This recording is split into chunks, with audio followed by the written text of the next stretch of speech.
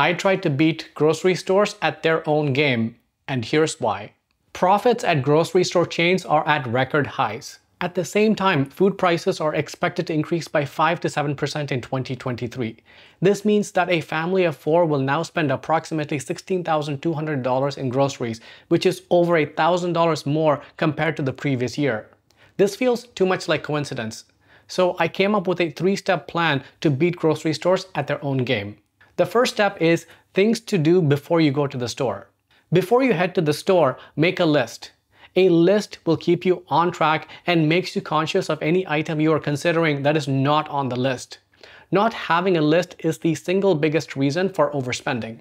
As you make that list, look for sale items. Often fruits and vegetables will come on sale when the store needs to clear out shelf space. For example, my local grocery store often has mandarins on sale and special discounts on yogurt, like buy 2 for a discounted price.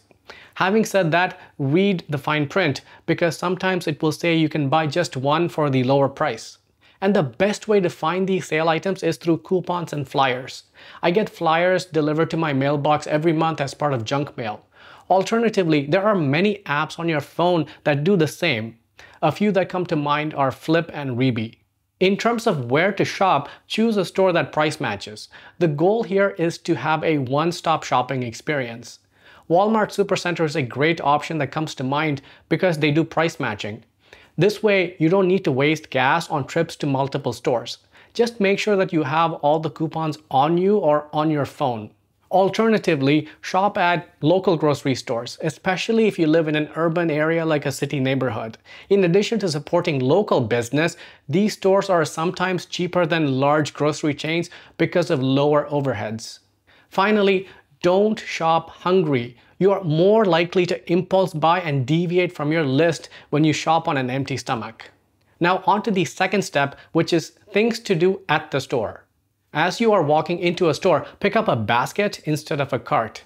As you add more stuff to your basket, you become very conscious of the size and weight of everything. And because of this, you won't get distracted by impulse purchases. And when the basket gets too heavy, your trip will come to a natural close.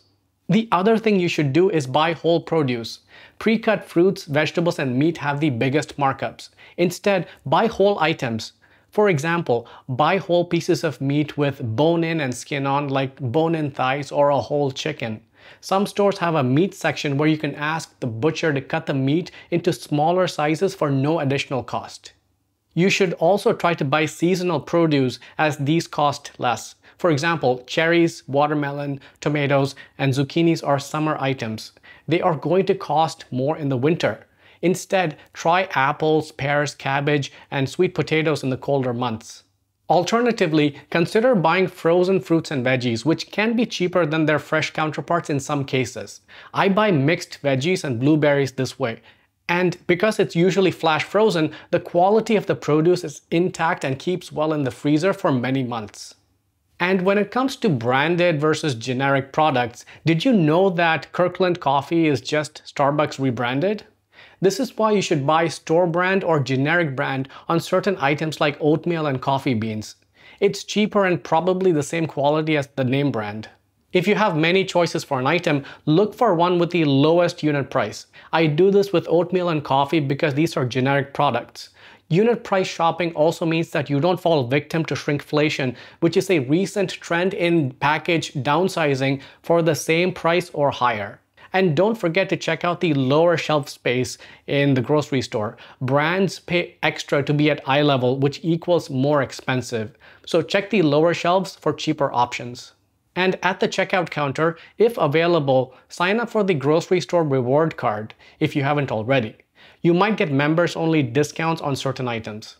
And finally, the third step is things to do at home.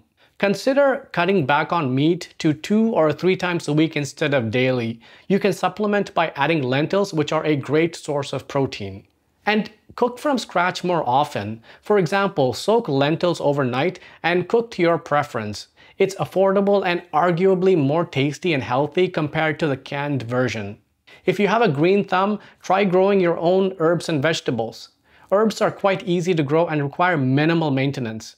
If you don't have a backyard or an open space, Used pasta sauce jars and yogurt containers can be repurposed to grow herbs on a windowsill. And finally, elevate food that is considered low bar.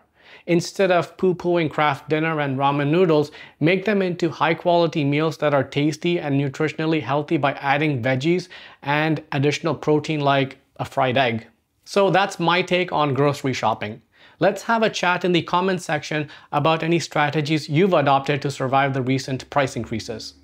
As always, if you found this video useful, please give it a like and hit that subscribe button. I'll see you in the next video.